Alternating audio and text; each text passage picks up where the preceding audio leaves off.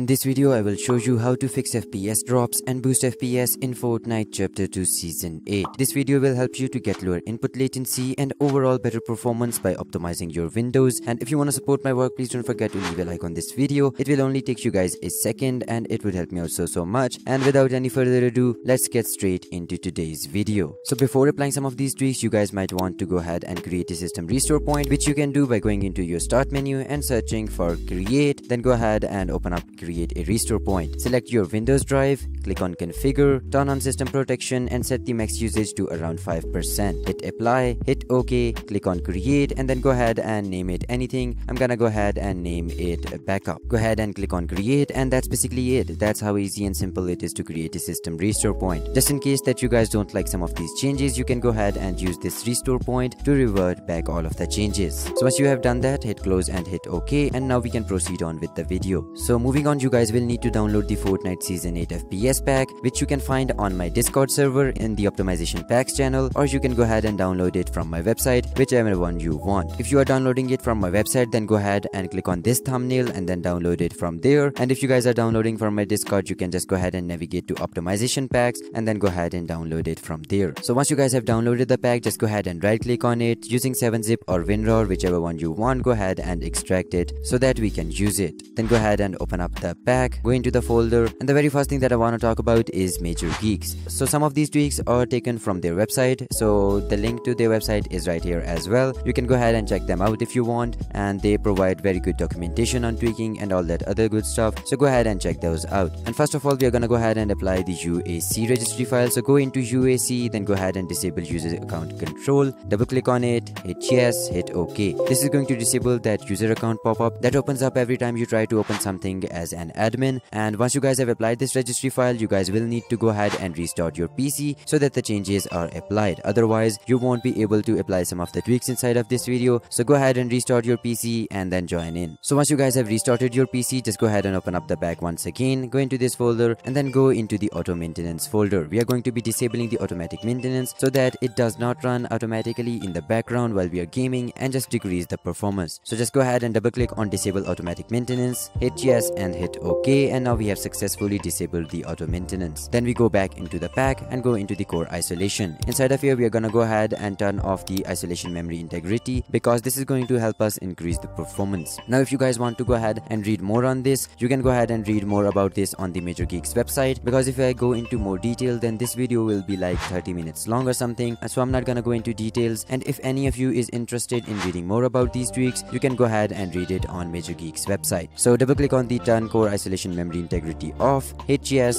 hit OK, and that's it. Now go back into the pack and then go into the CSRSS folder. Inside of here, we are gonna go ahead and apply the tweaked CSRSS.exe priority. Just keep in mind that for some people the default one may work better, but for most people the tweaked one will definitely work better. This is basically setting the priority to real time and this is basically setting the priority to normal. So double click on this one right here, hit yes, hit OK, and then we have applied it successfully. In any case, if you guys want to revert it, just go ahead and use the default one. Then go back into the pack and open up Hibernation, and I think by now all of you guys should know that we are going to be disabling the Hibernation option. This is just one of the basic tweaks that you should always apply after installing your new Windows, or even if you are using an older Windows, just go ahead and disable Hibernation. So double click on it, hit yes, hit OK, and then we go back into the pack once again and open up the remove runtime broker. So what this is going to do is actually I'm gonna go ahead and open up my task manager, and if you look at your task manager, you will find the same thing. These runtime broker processes right here, we are gonna be going ahead and removing them, so because they are not necessarily needed after installation of Windows and are just there eating up your resources. So right click on it, run it as administrator, and that should be basically it. Then we go ahead and go back into the pack and go into the screensaver. This is basically just a minimal tweak so that you can go ahead and disable screensavers. It's not going to help too much, but I would still recommend going ahead and disabling screensavers so that you don't have to deal with them later. Then go back and open up the task manager folder. Now this one is an optional tweak. I would recommend disabling task manager, however I myself make videos and I have to show my task manager, so I'm not gonna disable it. However, if you guys want it, you can go ahead and disable it, and if you want to enable it back, you can obviously go ahead and do that from here. And an alternative that you guys can use is Process Explorer. It's much better than Task Manager and will provide you more details about the processes, the resources, and everything like that. So if you guys want, you can go ahead and disable Task Manager. I would recommend disabling it and using Process Explorer or any other process hacker or programs like that. So yeah, this is an optional one. Going back into the pack, go ahead and open up Win32 Priority, and you guys can notice that I have only provided one value here, and that is 26. So the reason I have provided 26 here is because I know a lot of people are using so many different values and most of them don't even work. So just to keep everything simple and to give you guys a value that will work for most of you, here it is the 26 value. So just go ahead and double click on it, hit yes, hit OK, and you are done. Going back into the pack once more, go into Windows Ads, and all of these registry files are going to disable the ads in Windows, except for this one because this is going to obviously enable the advertising ID. So we're gonna go ahead and disable advertising ID, hit yes, hit OK, and then Windows 10 disable most of the ads. Go ahead and open up this one as well, hit yes, hit OK. Now restart your PC and you guys will find that any ads suggestions here or in the newer updates of Windows in the widgets section, they will be gone. Then go back into the pack and open up the Windows tweaks, and the first thing that we're gonna be doing is clean the temporary files. So right click, run it as administrator, press any key to continue, and it is going to delete all of the temporary data, the log files, and all that good stuff. Then we're gonna go ahead and disable delivery optimizations just so that we can have more control over our bandwidth. So double click, hit yes, hit OK. Fix mouse precision, this is going to help you guys with the mouse input delay, and we're gonna go ahead and double click on it, hit yes, hit OK. Full screen fix, I know that a lot of you have already applied this so many times, but just for the sake of this video and for the sake of those people who might not have applied it, just double click on it, hit yes, hit OK. Then we're gonna go ahead and unpark all our CPU cores. So double click on that, hit yes, and hit OK. Now one setting remains, that is the audio settings. So just go ahead and double click on it, and it is going to open up the sound control panel. You guys might notice that I only have one device here and one device here as well. The reason for that is because I have unticked show disabled devices, and that is what you guys should do as well. I mean, even if I did that, I don't have any devices connected, but for some of you guys, you might have a list of devices here which you don't use. So in that case, I would just go ahead and uncheck show disconnected devices and also uncheck show disabled devices. Now that you have done both of those steps, click on your speakers, go into properties, then go ahead and go into the enhancements, and once you guys are here, just make sure that all of this stuff is unchecked and disable all enhancements is checked. Once you have done that, go into the advanced, then go ahead and uncheck this and uncheck this as well and set this to the lowest quality. Then go into the special sounds and just go ahead and turn this off, hit apply, hit OK, and then go into the recordings, go into the microphone, go into the advanced and do the same thing for here. Then go ahead and hit OK, then go into the communications and just go ahead and set this to do nothing. Hit apply, hit OK, and you guys will see a tremendous audio delay difference after applying this tweak. Also, I will link other useful guides that will actually help you gaining more FPS and lowering the input delay in the description of this video, so make sure to check those out. If you have any questions, feel free to drop them in the comments. I try to reply to every single one, but I obviously can't because of my time and all that stuff. And also, if this video helped you, then make sure to leave a like down below. It would help me also so much. And also subscribe to the channel, guys, if you want to see more videos. With that, I guess I'll see you in the next one. Until then, stay awesome.